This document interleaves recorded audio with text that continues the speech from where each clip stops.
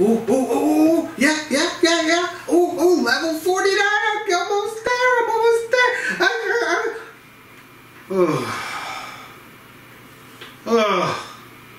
I didn't win. I didn't make it. I hate this game. Oh, hi everyone. I didn't see you there. Lieutenant Latte. Yeah, I hate this game. Oh, hate. I hate it. Have you ever heard those words? Those aren't good words. And I was just fooling with you. I didn't really hate that game because I learned something from Pastor Tom that he's going to teach you right now about hate. Hate is a bad thing. Hate is not always a good thing. So Pastor Tom will be with you in a moment. Let me get him. Thank you, Lieutenant Latte, for that introduction.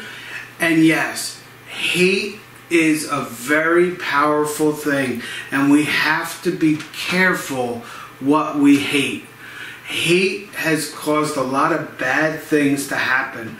When people fight, sometimes those fights are over hatred, and that shouldn't be.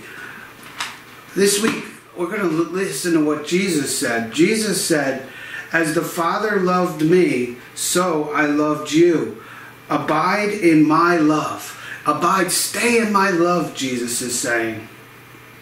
"And if you keep my commandments, you will abide in my love." So how do we abide in Jesus' love?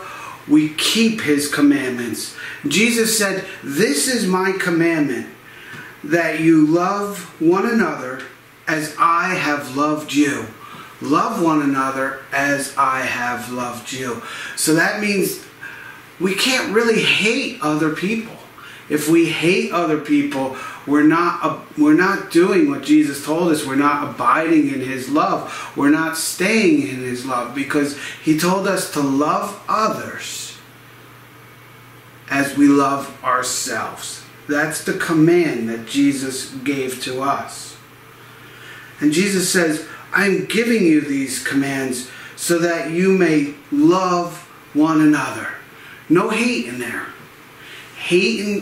When you hate other people, it's not a good thing, because we're not obeying Jesus by loving others. Now, does that mean that we can't hate anything? Well, according to the Apostle Paul, when he wrote to the Romans, he said, "Let love be genuine. Hate what is evil and hold fast to what is good. Love one another love one another just like Jesus taught us to love one another." So let your love be genuine, hate what is evil, and love what is good. So it's okay to hate what is evil.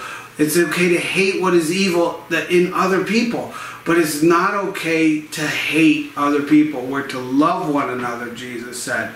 Hate is something we don't need to have a lot of in our lives. What we need to have a lot of in our lives is love. And that's what we need to remember. We need to remember to love one another. Now, this weekend is Mother's Day. And this might be a good time to show love to your moms, to your grandmoms, or even to people who have been like a mom to you. This is a time to say thank you to them and show them your love. And in this way, you're doing what Jesus told you, to love one another. So this weekend, we're going to start with our moms, and we'll go out from there.